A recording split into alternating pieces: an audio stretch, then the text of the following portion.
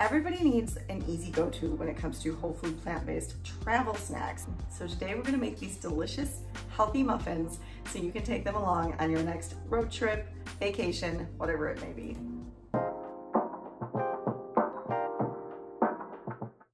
So here's everything you'll be needing today to make this recipe. Obviously you'll need some muffin tins. I have these silicone ones because I don't use oil in my cooking. And it's really nice, you can just pop out the muffins after they're done cooking.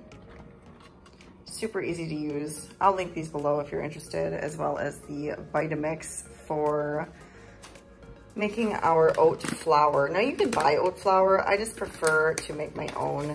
They seem less processed and I know what's in them. I have some buckwheat flour, as well as some chickpea flour, some super ripe bananas. You'll need about 3.5 of those. I have 6 tablespoons of water, baking soda, baking powder. I'll put the measurements below. Some flaxseed meal to mix in with the water to make our flax egg. I have about 7 dates here, 1/4 cup of walnuts, allspice, cinnamon, nutmeg, and some ground cloves. These are the spices that I like to use, but you are free to dabble and try your own combination. And let me know in the comments below what you come up with. All right, let's get started on these muffins. First, we're gonna preheat our oven to 350. The first thing you wanna do is make your flax egg. So here I have 6 tablespoons of water and some ground flax meal. I'm just gonna put 2 tablespoons of this flax meal into the water.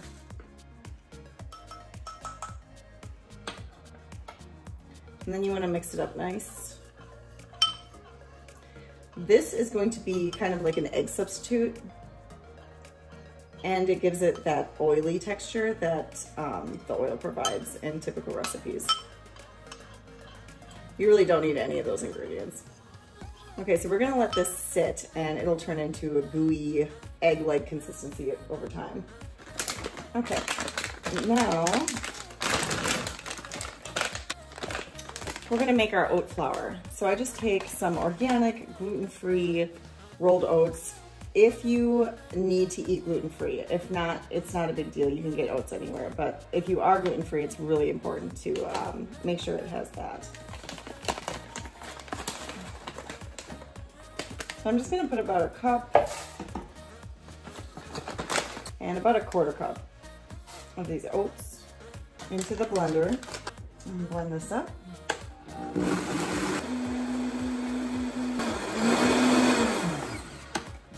Okay. You don't wanna do it too long because this actually gets really hot. You can see the steam. These are super cool, these Vitamixes. Expensive, but well worth it.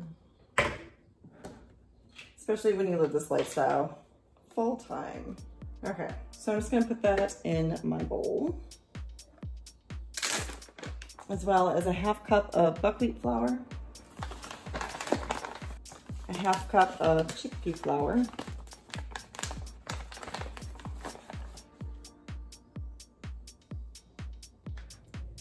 I'll be adding 1/2 teaspoon of baking soda. And again, all these measurements are going to be linked in the description box below, so you don't have to memorize them by any means. And a full tablespoon, oh, sorry, I meant teaspoon. So a 1/2 teaspoon of baking soda, full teaspoon of baking powder.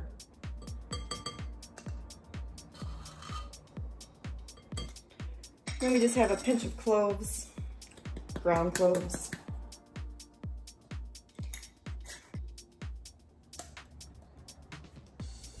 A dash of nutmeg, about 1/4 teaspoon of allspice, and 1 to 2 teaspoons of cinnamon.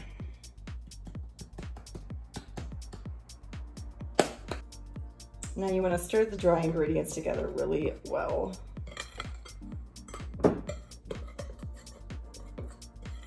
Get them all blended together nicely.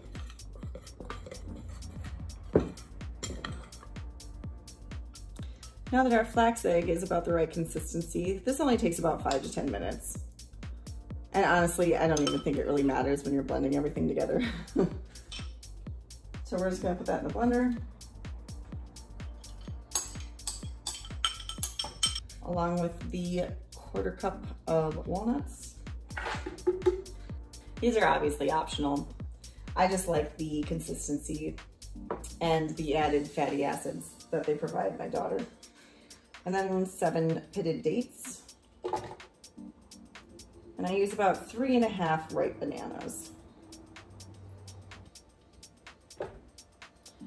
The riper the banana, the sweeter your muffins are gonna be. So this is your natural sugar, your natural sweetness.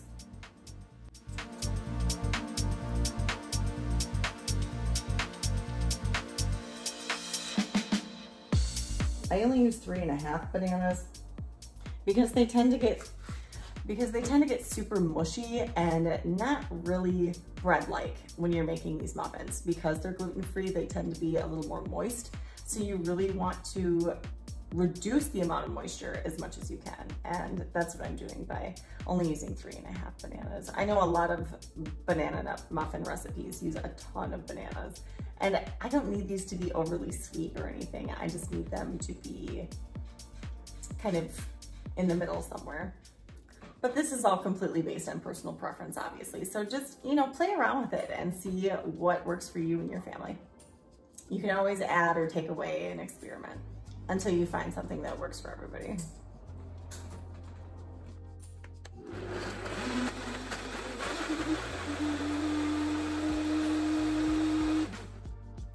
So I just blend these for maybe 20-30 seconds. It really doesn't take long with these high-powered blenders. So that's what we get.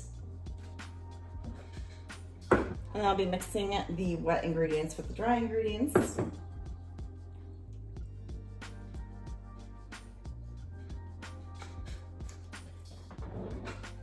These are also so great to bring along to social events because everybody loves banana bread and nobody's going to ask you whether or not they're plant-based or oil-free or sugar-free or dairy-free. You'll know that they're healthy and everybody will just eat them and enjoy. So you're just gonna blend these nicely.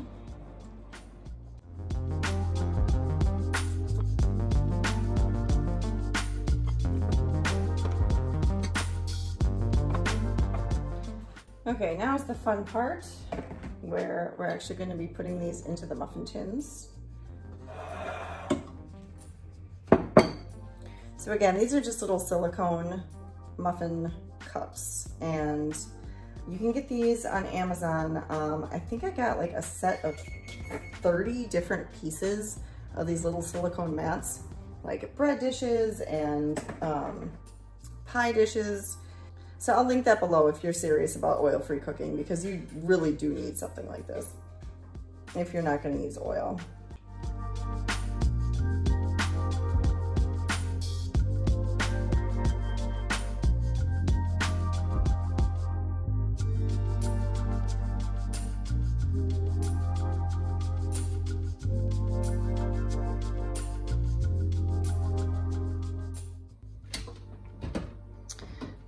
So we're just gonna put these in the oven and check on them in about 20 minutes. Oh, doesn't look like much of a heart anymore, does it? Okay, so it's been about 30 minutes. And these are looking perfect. Okay, so telltale way to determine if these are done. Yep. Poke them with a Q-tip. If there's anything on the Q-tip, they're not done. I cannot believe I keep calling this thing a Q-tip. Obviously, I mean toothpick. Sorry about that, guys. If the Q-tip's free of any residue, you know you are golden. So these are perfect.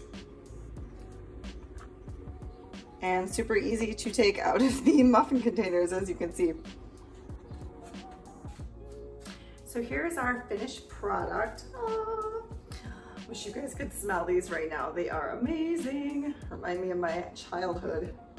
So I actually don't eat these. I don't eat flour products or salt, oil, or sugar. It just doesn't taste like food to me anymore, to be honest. I just prefer something moist and whole and natural. But these are awesome for, like I said, traveling and for school lunches and social events. My daughter loves bananas, and these are her absolute favorite muffins. I brought these with us on our plane ride recently when we went to St. George, Utah. I will link that video here if you're interested in the other snacks that I brought along for the plane ride and sitting around in airports all day. If you bring something like this along, you are always going to be within your boundaries of eating whole food plant-based, at least. You know, you can't always have it SOS-free, gluten-free, whole food plant-based, but we try to do the best that we can, and that's what's important. And I also want to mention, before I forget, that this original recipe was inspired from Dylan at Well Your World. I just tweaked it a little bit to accommodate for my gluten-free needs and my daughter's specific taste preferences. So you can check out his video if you want his version. He actually makes banana bread. I turned the bread recipe into muffins because gluten-free bread is really difficult to make, especially with bananas because they're so moist. So I just prefer muffins, and so does my daughter. They're easier for her little hands.